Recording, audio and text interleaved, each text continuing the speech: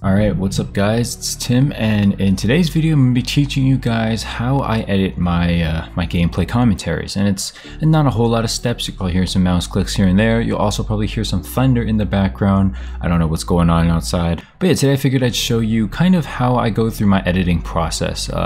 So maybe you can make videos kind of like me and, you know, so on. So first off, you need the gameplay, right? I'm not going to make videos on how to get the gameplay or anything, but I'm assuming, you know, if you use Elgato or OBS, whatever the case may be, you have some gameplay, you label it, you import it. It's pretty simple. Usually has to be an MP4 file for Premiere Pro to work. And you know, if not, then it is what it is. Just do whatever you can to bring the gameplay in. So first off, you'll see that I have multiple tracks. If I play a little bit here, you can hear some game audio. You can hear me picking up the tags and whatnot. So I have it set so that the game audio is on this track. Let me unlink first. So this track will be the game track. One of these is the mic, and one of these is like the desktop audio. So in case like I'm in Discord calls or something, it'll record here, and my Yeti mic will record this layer. So obviously I wasn't talking in this one. I don't talk in all of them. So my suggestion is, if you're not using certain layers, just go ahead and delete them, link them back up and highlight, and there you go. This right here is some audio commentary. It's just a quick little test snippet. I'm going to use it for you know, how to edit audio in Premiere Pro. So here we go. Let's go ahead and listen to it first. All right guys, test video. This is just a test recording. Maybe we can play around with the audio later on. So here you go. Yeah, so basically that's that. And so I'm going to use that as a test recording for now. So first off, in terms of the gameplay, you know, it looks fine, right? It doesn't look great. I'm gonna go ahead and start it. So what I do is, I mean, obviously people don't want to watch like a 15-second startup time, right? So what I do is start it like basically right when you start moving. I mean, you could change it regardless. So what I did is I hit C, or this tool, the razor cut tool or razor tool, and just go ahead and highlight this section, delete, right click, ripple delete. So that just starts you off right away. Following along with that, I usually pick a video transition. Usually I go with cross dissolve, just, you know, drag and drop right onto the front, and hit this to go to the beginning, and boom, when you hit space, you have that nice little cross dissolve. Whereas if you didn't have it, it would just boom, start off like that. So it's kind of nice. You can pick what you want. Sometimes, you know, you can go pick dip to white, you can do dip to black. It's kind of the same thing. You can do some motion ones, right? You can do cube spin.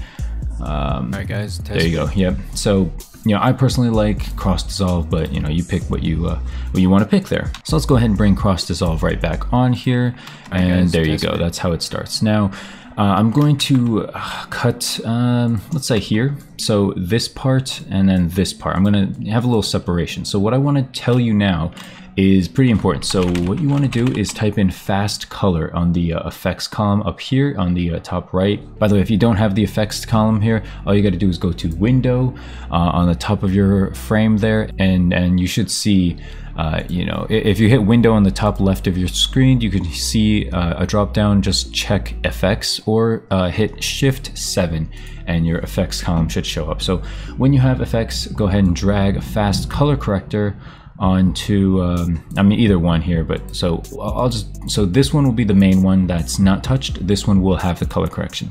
So when you have that, going over to your effect controls, and make it a little bit bigger here so you can see. And what I start off doing is increasing the saturation, right? So if you just type in, let's say 150, boom, you'll notice right away that I'll make the thing a little bigger.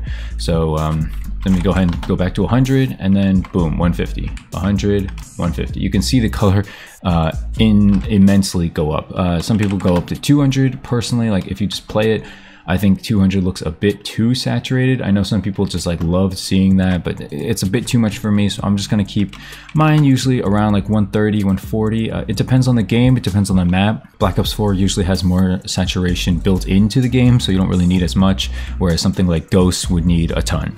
The other thing I would do is just mess around with the input levels here. As you can see, if I just drag them in, it kind of looks a little bit more crisp. The whites and the dark, the whites and blacks don't look as I guess like faded, you know, they don't look quite as contrast. They kind of move in towards the center more. You could drag this for like the overall highlights as well.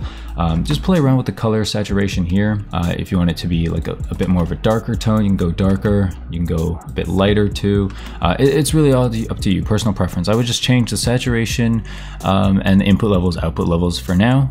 Another thing I like to do, small little thing, is just type in sharpen, bring that in here, and you'll see sharpen down here in the bottom left here as well.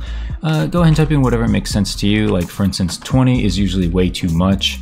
Most people suggest 10, but personally, I even like going less than that. I usually go between 5 and 8. So I mean, 5 is just to give that, you know, a crisp, little bit more sharpened look. So let's drag this down a bit more. So let's go ahead and move it back, and then you'll see a few seconds of, you know, the color corrected, and then boom, not color corrected. So you can see a difference. It's not a huge difference. You don't need it, but you know, if you want your gameplay to be like standing out a little bit differently, you can actually customize you know, your color correction settings accordingly, and you can play around with this wheel. You can make it look, you know, all kinds different for, you know, different highlights and stuff. I don't know why you do it, but you can definitely go ahead and do that. Okay, so now that we have this going, I want to talk about audio for a bit. Some, you know, audio settings that I like to use personally. So here we go. Let's go ahead and get rid of yeah, let's go ahead and get rid of the gameplay for now. We still have it in our project. Oops, not this one. We still have it on our project over here, so don't worry about that. So let's listen to the game audio again. All right, guys, test video. This is just a test recording. Maybe we can play around with the audio later on. So here you go. Yeah, so it's not bad. It's a little quiet. So I hit Alt and I just drag it over. That's how you just create a copy. So what I'm gonna do is add some audio settings. So what do we want to see first? Let's type in parametric equalizer, and the first one we want to grab a parametric, sorry, I can't talk, equalizer. Go back to effect controls and you can see the custom setup. So what you want to do is make sure you can play it. So hit space and you can see how it sounds and change the levels. Test video. This is just test recording. Maybe we can play. And so my recommendation would just be to start dragging up and down. You don't really want to drag down. You want to drag up usually while listening. So let's listen and I'll just make adjustments. All right, guys, test video. This is just a test recording. Maybe we can play around with the audio later on. So here you go. So as you can tell there, it sounds kind of different in comparison to this one. Test video. This is just a test. Alright guys, test video. This is just a test. I'll play it again. Alright guys, test video. This is just a test record. Alright guys, test video. This is so you can see it sounds much more in your ear, much more closer, right? So that's the first thing you definitely want to hear. Next thing you want to do, this is the edited one. Next thing I like to do is have a bass add. So let's go ahead and drag bass in here and then just play around with it. My voice is kind of deep, as you guys can tell, so let's just go a little bit. Let's just go 2 and let's hear how that sounds. All right guys, test video. This is just a test recording. So that's with a bass of 2. Let's go ahead and drag that back down to 0 so you can hear how it sounds regardless without it. All right guys, test video. And then let's try with like 5. All right guys, test video. This is just, so 5 is obviously way too much. I think even 2 is a bit too much. So let's go like 1.2 and let's see how that sounds. All right guys, test video. This is just a test record. Not a whole lot of difference, but you know, if your voice isn't as deep as mine or something, you could just go ahead and add a bass. It's not a bad idea there. I also want to add a compressor. Let's add the multi-band compressor here. There's actually a newer one. I clicked on the wrong one. So let's add the multi-band compressor, go over to the left here, edit. And let's play back the clip. Alright guys, test video. This is just a test recording. Maybe. So what you could do here is decrease the gain a little bit. We can play around with the audio later on. And then just kind of play around with these too, right? So let's go back to it. Alright guys, test video. This is just a test recording. Maybe we can play around with the audio later on. So here you go. Messed up there. Let me go back to that. Alright guys, test video. This is just a test recording. Maybe we can play around with the audio later on. So here you go.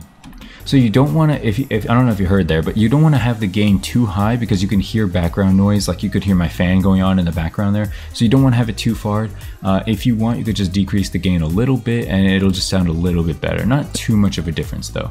And the last audio setting that I like to use is called dynamics processing. So go ahead and add that. Click edit, and again, let's make sure we can play their clip. Guys, test video. This is just a test recording. Maybe. So what you want to do is usually just drag these up a little bit, and it's kind of the same idea. It just makes your voice a little more clear, a little more crisp. Alright guys, test video. This is just a test recording. Maybe we can play around with the audio later on. So here you go. Right, so it's not terrible. You can change the preset here if you really want.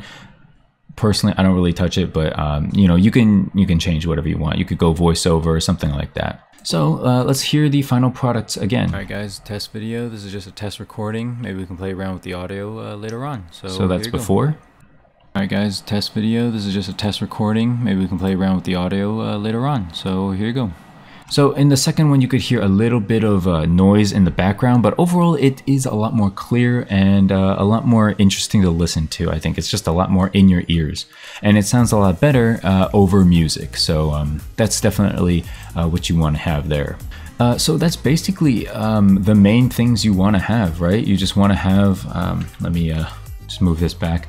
All you have to do is, you know, have your gameplay, unlink, get rid of the lines that you don't have. Oops, go ahead and go back and link. And you know, you get faster with it as you go on. Start the video when you want to start it, right? So let's just say I want to start here, ripple delete, add a, go ahead and add a cross dissolve. I have my color correction set already, so I just drag a preset on.